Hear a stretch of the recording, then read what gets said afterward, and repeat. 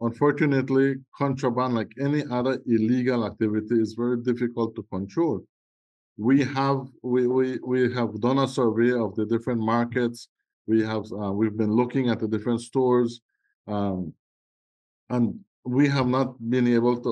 We haven't seen, for instance, contraband carrots out there. I'm pretty sure there is, but we haven't seen it. It's like I said, any illegal activity is not out there for you to see.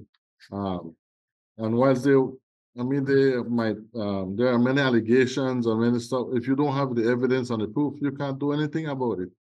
And so that is, it's a very difficult situation.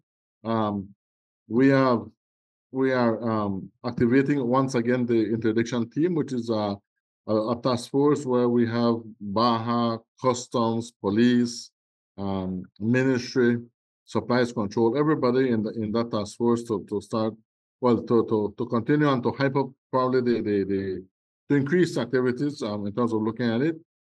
We will monitor more the northern border, because there are allegations that a lot of it is coming through the formal importation point, which in this case will be the northern border. They're claiming that it's not across or through the river.